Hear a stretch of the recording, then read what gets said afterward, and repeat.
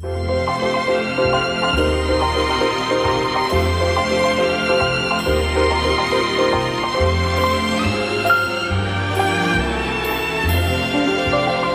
back, faithful viewers, to the third episode of Teacher of the Week. I'm Cvetkovic. Today we're going to interview a teacher in the science department, Mr. Horchheimer.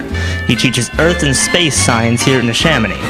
He doesn't have a class first period, so we're going to have to go visit him in his natural habitat.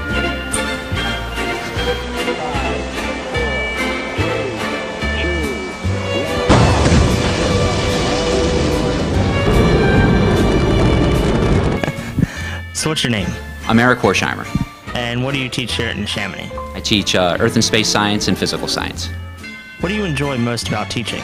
I like random questions in the classroom, stuff that helps the lesson move along, you know. It's curiosity that I like, so those questions are nice. Did you always want to be a teacher? No, not actually. I was in a couple different things, and then I discovered teaching kind of by accident in an observation my third year of college, so it worked out very nicely. If you could change or add something to your curriculum, what would you change or add? We had a pretty useful tool last year, turnitin.com, that allowed us to check for resources of papers, you know.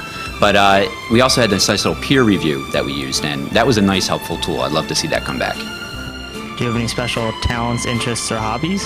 I like playing with my kids. I'm a dad, and I also enjoy automotive maintenance and playing video games.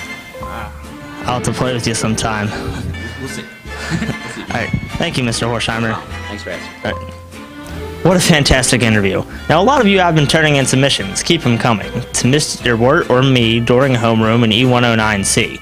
Now, I've been Cvetkovic, and this has been Teacher of the Week.